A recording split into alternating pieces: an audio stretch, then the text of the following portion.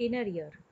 Under this, we'll discuss about cochlea, the organ of Corti, and cochlear microphonics.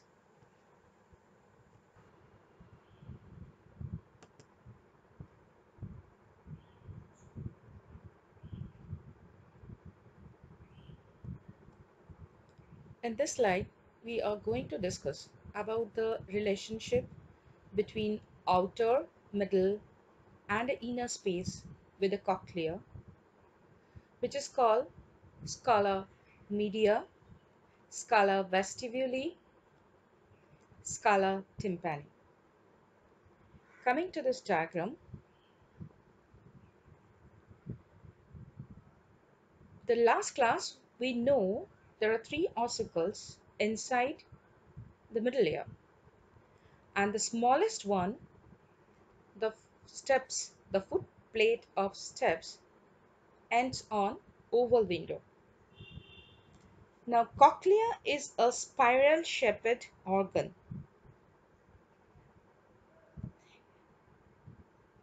In human, the spiral consists of 2 and 3/4 turns with a broad base and the narrow apex. With a broad base and a narrow apex. The bony labyrinth component of cochlea is subdivided into several chambers. The vestibule is the space facing the oval window. From the oval window, the space what is starting is called Scala Vestibuli. It starts from here and then ends to the point called helicotrema. From this point, another turn it starts is called Scala Tympani.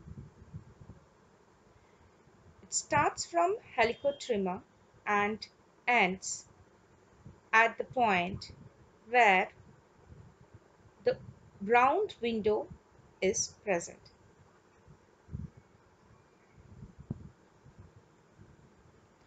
Now what about the middle one?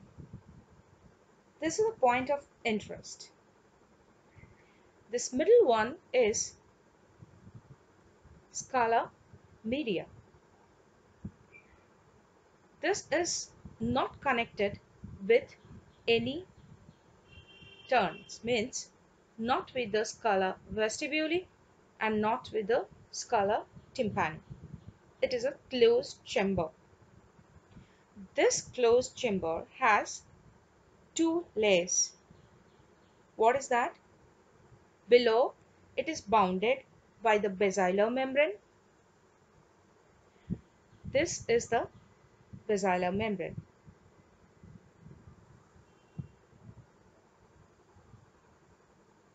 And top, it is closed by another membrane.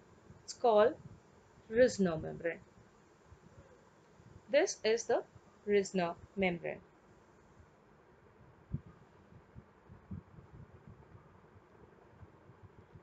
The hair cells inside the cochlea, it is present over this basilar membrane. In the next slide, we are going to take a close view. Now we have to go through the organ of Corti. Before that, we have to take a close look of cross section of cochlea. Now this diagram is showing three chambers. One is Scala Vestibuli, next is Scala Tympani. As we have discussed in the last slide, this Scala Tympani and the Scala Vestibuli is connected with each other at the point of helicotrema. But the chamber which is present in between two is Scala Media, which is not continuous with anything. It is a closed chamber. Now, In this Scala Media, there is a special organ is present, which is a neural apparatus responsible for transduction of sound called organ of Corti. This is the organ of Corti, and this organ of Corti is situated on the basilar membrane. Last slide we discussed that this Scala Media is covered by two membrane. One is the basilar membrane, another one top is the Risner membrane. Now this Scala Vestibuli, Scala Tympani, which is continuous with each other, is filled up with perilymph, which is closely resembles cerebrospinal fluid.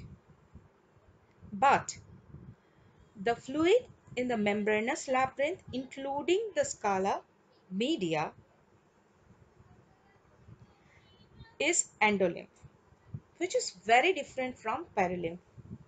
The endolymph contains high concentration of potassium, is about 145 milliequivalent per liter, with a low sodium, which is about 2 milliequivalent per liter. In this respect, it resembles intracellular fluid. Now, in the next slide, we are going to discuss about the details of organ of Corti. In this slide, we are going to discuss about the organ of Corti with inner and outer hair cells. We can see here there is a diagram of organ of Corti. This organ of Corti, which is situated on the basilar membrane. This gray one is a basilar membrane, and there are two types of cells. There are three rows of outer hair cell, and there are one row of inner hair cells. In between these two type of hair cell, there is tunnel of Corti. This tunnel of Corti is made up of two pillar cells both sides. The hair cells are situated on epithelium, and this epithelium is mainly made up of supporting cells. And you can see there are the nerves which are just ending at the base of hair cells. These nerves are the efferent nerve, which arises from spiral ganglion, crosses the organ of Corti, and ends into at the base of each hair cells. These are efferent nerve, which is carrying the sensation from hair cell to brain. Whereas another kind of nerve is also there, which is called efferent nerve, which is coming from superior olivary nucleus to the outer hair cell. Mainly efferent nerve ends at the outer hair cell. And another structure which is just above this is tectorial membrane. This tectorial membrane is a gel-like structure. With this gel-like structure, the stereocilias are embedded into this. So this is complete organ of Corti, which is responsible for receiving signals from atmosphere and transducts into chemical signal which goes through the afferent nerve to brain. Now hair cells. This is a diagram of hair cell. There is a difference between the vestibular hair cell and the auditory hair cell. This is a diagram of vestibular hair cell. Now, in case of mature mammals, there is a subtle difference between the vestibular hair cells and the auditory hair cells. This is a microphotograph, electron microphotography of a vestibular hair cell. There are the cilia with a long kinocilium which has a bulb end. This is a schematic diagram of same hair cell. This hair cell is uninucleated and supported by both side supporting cells. At the apical part of this hair cell, there are two types of cilia. One is kinocilia, which is a longest one, which is a typical cilia containing 11 microtubules, which has a bulb end. Other cilia are called stereocilia, which are different from kinocilia. In case of mammal, only stereocilia is present. In case of auditory hair cell, this you can see the length of the stereocilia is increasing when it is moving towards kinocilium, and each stereocilia is connected with the special type of molecular motor which is called tippling.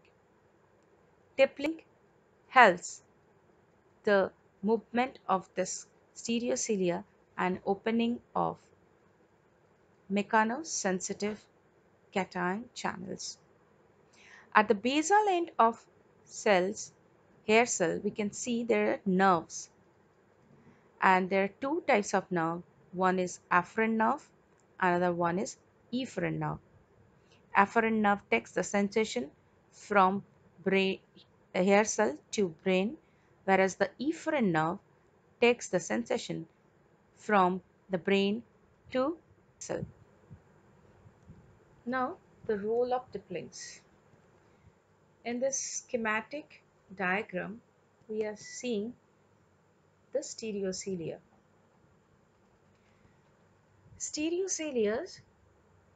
Both the stereocilia are connected with a tipplings. This tipplings is a molecular motor which contain actin and myosin. These tipplings are connecting two mechanosensitive channels, here and here. Coming to the next one, when the shorter stereocilia is moving towards the longer one, this is a shorter one and this is the longer one, there is a stretch on this tip link. Because of the stretch of the tip link, there is a opening of mechanosensitive cation channels. Check the position of the channels. For the longer one, it is situated on the side of the stereocilia, whereas the shorter one, it is on the top. So when it is moving towards the stereocilia, shorter one is moving towards the longer one, there is an opening of cation channels and the cations are entering to the stereocilia, ultimately to the hair cells. Now when the vibration stops or the tectorial membrane moves to its normal position, the stereocilia comes to its normal position again, becomes straight. After becoming straight, these cation channels are closed.